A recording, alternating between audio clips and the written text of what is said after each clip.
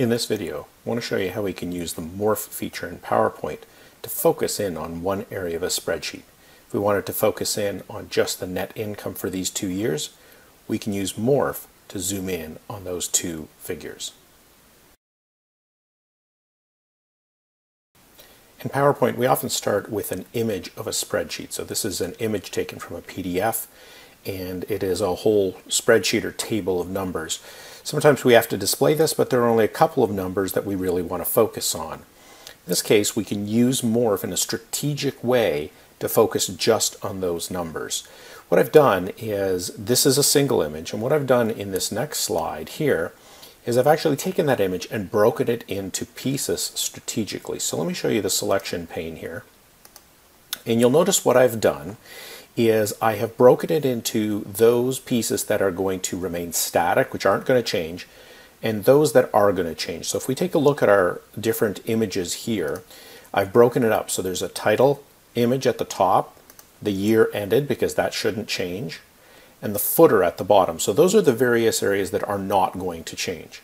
And then I have my column headers, which are the headers at the top of each of the columns, the data table, which are the numbers, and then the row labels. This is a generic type of breakup that you can think about with any spreadsheet image. There's going to be certain information at the top and at the bottom, which are going to remain static, and then your three areas that you are going to want to use in the Morph zooming, which are the column headers, the row labels, and the data table.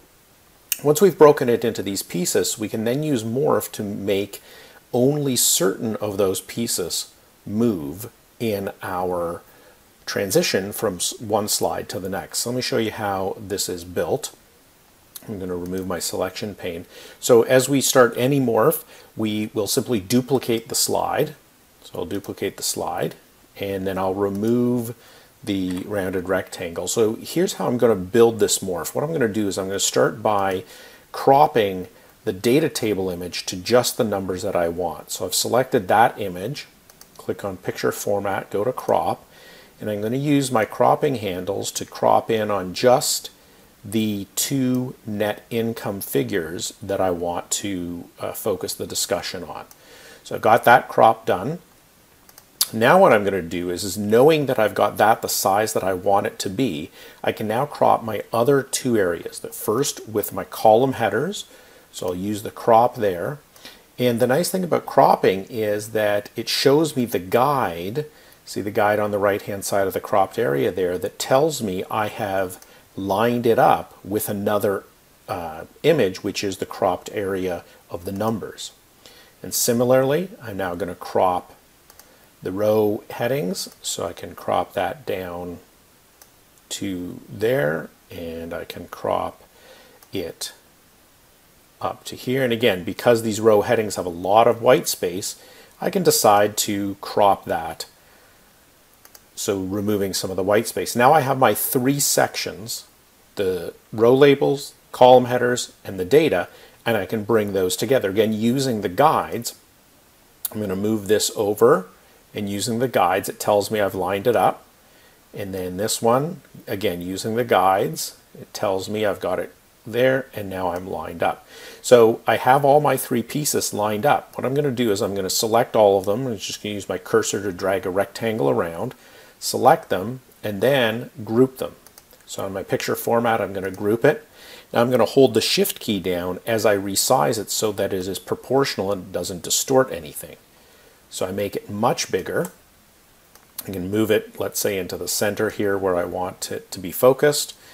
Then I can ungroup it. It's always important to ungroup because you want the three individual elements. Now that I've got those three elements, I've selected the second slide. I go to my Transitions ribbon, and I can select Morph, and it will show me a preview of what that looks like. So when I go into slideshow mode here, start with my second slide here, and when I click, I focus with that call out, and then when I click to the next slide, Morph takes over and it zooms in each of those areas individually, and it works, and it can work for any spreadsheet, because what we've done is we have strategically broken up the image of the spreadsheet into those different areas.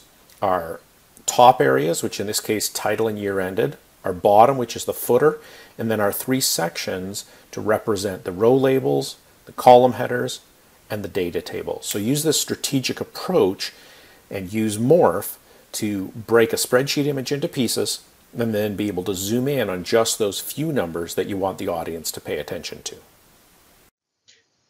If you found this video helpful, there are three things you can do to help me out. First, click the like button below the video on YouTube. Second, leave a comment with any questions or feedback. And third, subscribe to my channel. Check out my websites and other videos with more tips and advice. Thanks again for watching.